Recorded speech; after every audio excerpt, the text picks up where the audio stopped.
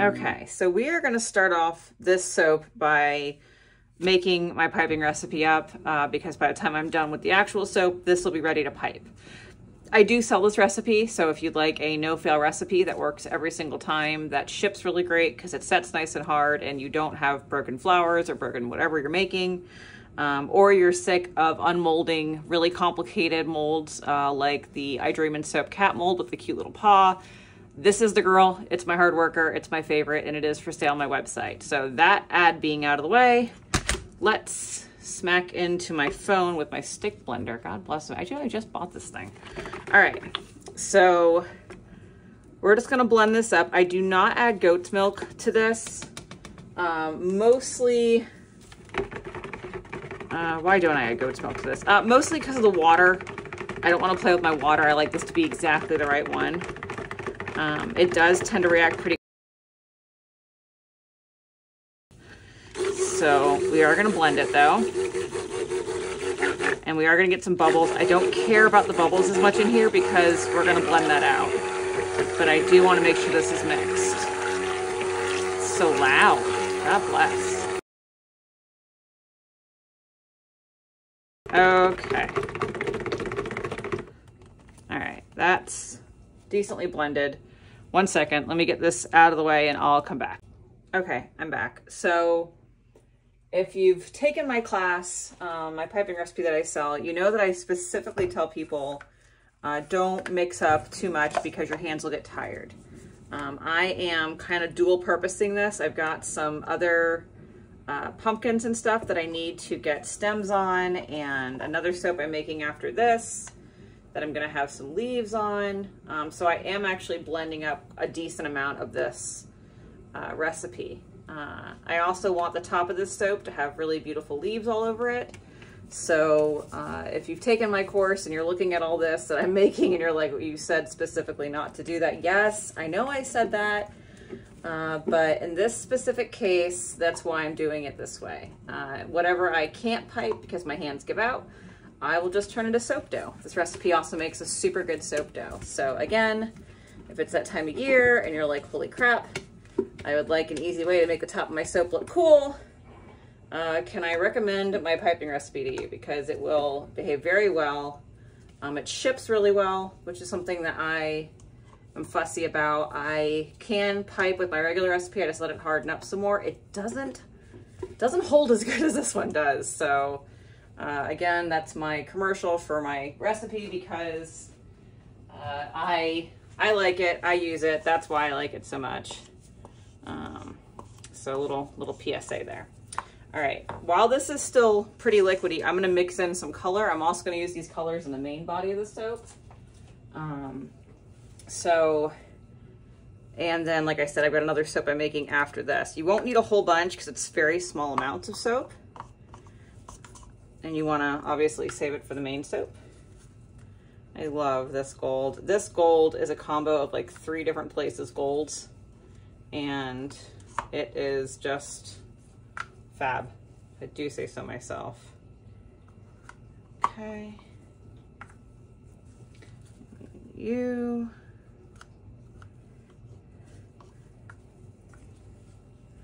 This orange, another orange.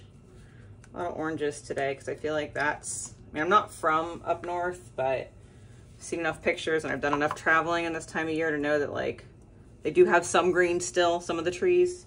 So we're gonna keep all this in there. We scoot all these guys back and mix all this in. Okay, wow, that looks really messy, but that's what we got to work with this second. So what you're looking at are the little condiment containers with Ziploc bags in them, mostly because I'm out of air pillows and I'm not sure if I'm going to use all this right away. So that way, if I'm not going to use all of it, I can just take it out and just close it, and then I've got soap dough. Ta-da! You know, I think it's smart. I mean, you can, your mileage may vary, but I think it's clever. Anyway, so let's blend up our soap. This is still kind of warm, but we're going to do it. This is my lye solution going in. It has raw silk and powdered sugar and sodium lactate. That's why it looks like tea, because it kind of is. Bug tea, I guess you can call it.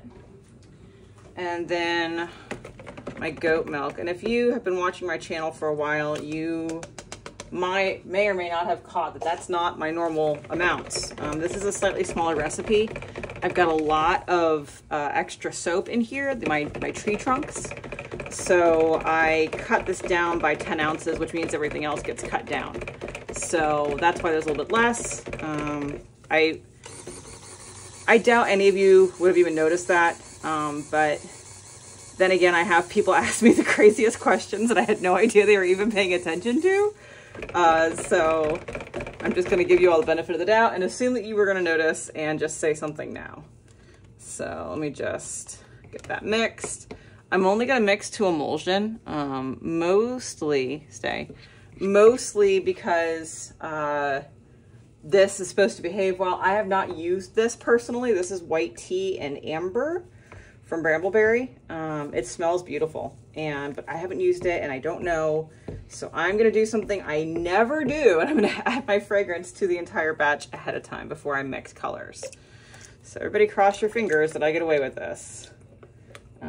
Because mixing the scent and the color separately inside those bottles is really hard. I don't want to try to do it and risk having like little spots. So we're going to pour off some into here and then use that to pour into bottles.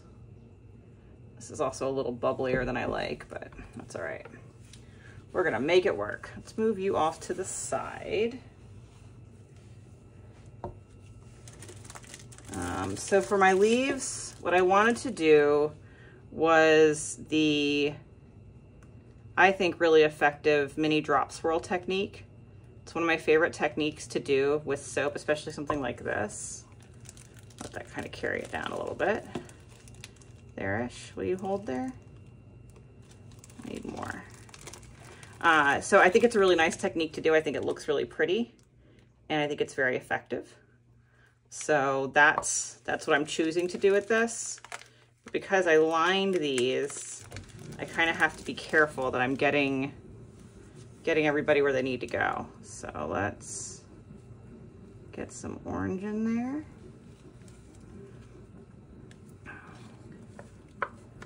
And then if you're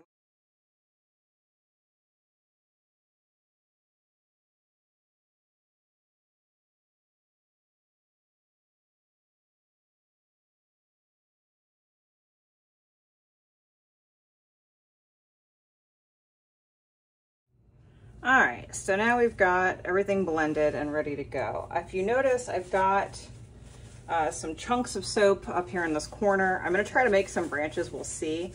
This soap is behaving perfectly. It's nicely thickened up, enough for me to pour, but not so thick that I can't do anything with it. So I'm just gonna pour a little bit of what I'm gonna call sky here. And I do wanna try to get it kind of behind these bits here, because I know I've got some holes. So fortunately this is still very pourable and I can do that, just to try to get it back up behind there. And I'm just going to tilt this around a little bit to help it, because I don't want big old squodgy holes in the soap, right? Like it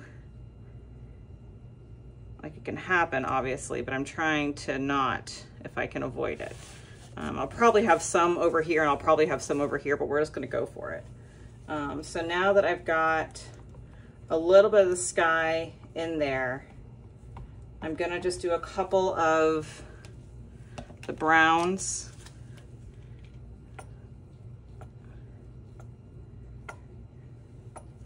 And some of the darker reds.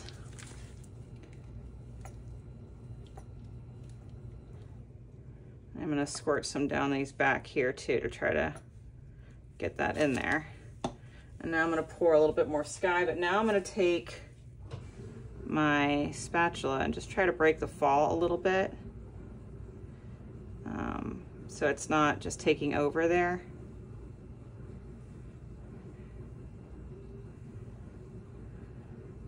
I'm not sure how good of a job I'm doing at protecting these drops, but we're gonna hope that it worked.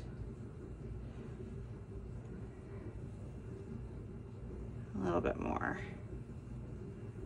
All right, and now we're trying to get like over into like almost the mid canopy area. So I'm just gonna go a little bit more crazy now with my drops. So if I press harder, I'll have less, it'll go deeper into the mold, right? But I want this to be not only a mini drop swirl, but also just be fun to look at. So I'm trying to do some varying intensities of push when I'm pushing with this. And be sure that I'm getting all my colors in. Oh, in the mold would help, Whitney. And I've got this chunk of soap here. It's kind of holding these up. I'm not going to take it out just yet. I will shortly, but not just yet.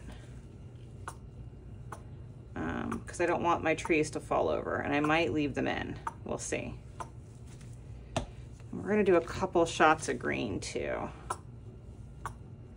Because like I said, I know that green isn't super prevalent, but it does exist. Ooh, sir. Could you stand up? Goodness. Hopefully I'm not the only person that talks to the soap like that, or inanimate objects in general. You often see me pointing at my stick blender and telling it to behave. It's because I believe that inanimate objects absolutely don't listen. And now I am gonna try to do just some little, almost like a pointy layer with the rest of the sky that I've got here. Because I don't want it to be overpowering, but like trees aren't solid, right? Like when you look up in a canopy, it's not just like a full, like, oh my God, only trees. So it's got peaks of sky coming through. So that's what we're kind of going for here. Is the peaks of sky coming through. We'll add our yellow.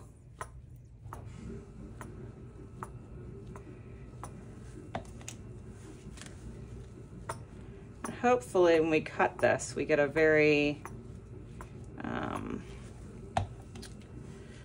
looking for like a, just, you know, really beautiful leafy scene with leaves falling everywhere and just very classic autumn. So hopefully we will get that with a mix of colors here. And I try to choose my blue too, like not like a bright autumn day, because like, I don't know, when you look at leaves and that time of year where leaves are falling, the sky's a different color, right? It's not like that super brilliant blue all the time. Like it's got kind of a muted gray tone to it. So that's why my blue is a little muted. Again, we'll add some more sky in.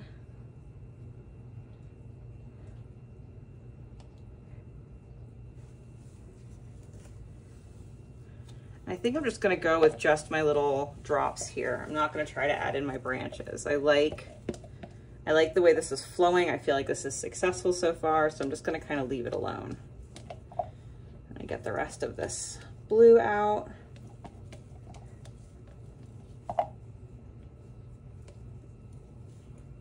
Get that back in there. In is always better than out. And I try decently hard to scrape most of my containers out. Some of that is frugility on my part. A lot of that is, my neighbor is my plumber and they're amazing, and he gets mad at me when I stop up the whole thing, which I've done twice now. So I, you know, a little PSA, wipe out your containers so you don't get in trouble for washing them. And, you know, backing up the whole house, it definitely runs on septic. So if I back it up, everything's backed up. Super great. Love that for me. And again, we're just gonna kind of keep on filling this until it's full. And I am tickled with how it's looking already. And I'm also tickled that I measured accurately how much batter I needed. So go me, go team. Lisa, if you're watching this, you should be very proud. Because I suck at this normally, but I did almost to the letter of where I needed it. And that pleases me. Get in here with that bright red. All right, and we're gonna do a little bit more green, and then we're gonna stop there with filling it. So I'm just gonna keep this on real time for just a minute, then I'm gonna speed it up. This is just me filling the piping bags. I'm just showing how I filled them to get a little bit of difference in each of the leaf color of the bags. It's not super exciting, but if you've never seen it done, I figured I would leave it in. There's no rhyme or reason or science. I just kind of tucked the colors that I thought would have the best contrast together, and if they mixed, wouldn't turn too ugly.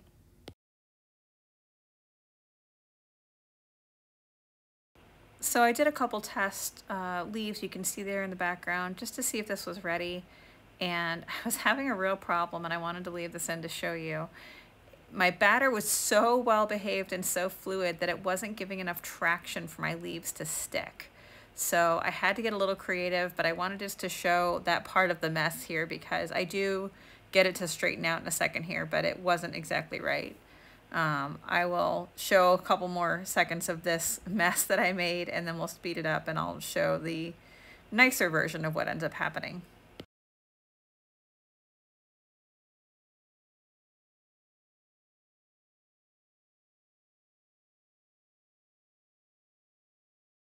So you can see here that I've finally kind of found my groove, and I've gotten it where I've got enough on the plate already that I can get leaves to stick. So now I'm just going to go through and fill it in. Sometimes I like to do my leaves in a different pattern on each one. For this one, I decided after a few minutes just to make them all pointing in one direction, which in this case is towards my window or away from me. So you'll see me kind of make all the leaves go in that direction.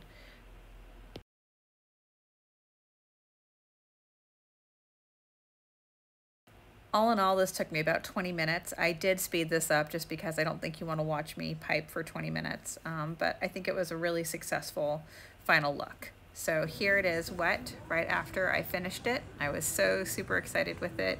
I want to take a little video to show everybody and a quick photo. And next we're going to go ahead and get ready to cut it. So here are the first few cuts in real time. You'll see me flip this because it's still a little tall. This is just the one tree, but I think this was pretty successful. I'm pleased with how it came out.